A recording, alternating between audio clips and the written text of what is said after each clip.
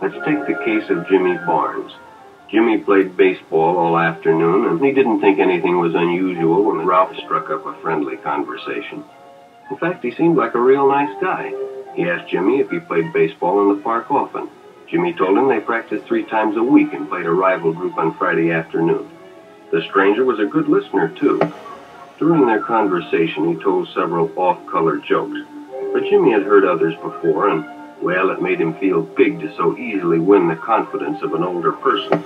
Jimmy hadn't enjoyed himself so much in a long time. What Jimmy didn't know was that Ralph was sick, a sickness that was not visible like smallpox, but no less dangerous and contagious, a sickness of the mind. You see, Ralph was a homosexual, a person who demands an intimate relationship with members of their own sex. But by now, Jimmy felt a fondness for Ralph, and they continued to go places together. Ralph was generous and took Jimmy many interesting places and did many nice things for him.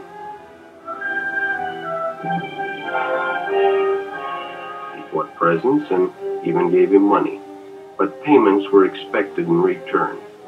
You see, Jimmy hadn't recognized Ralph's approach soon enough. Finally, Jimmy told his parents, and they reported it to the juvenile authorities. Ralph was arrested, and Jimmy was released on probation in the custody of his parents.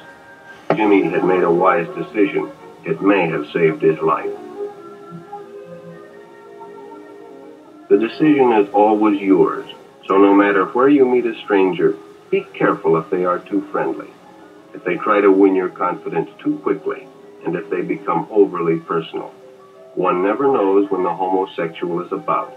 He may appear normal, and it may be too late when you discover he is mentally ill. So keep with your group, and don't go off alone with strangers unless you have the permission of your parent or teacher.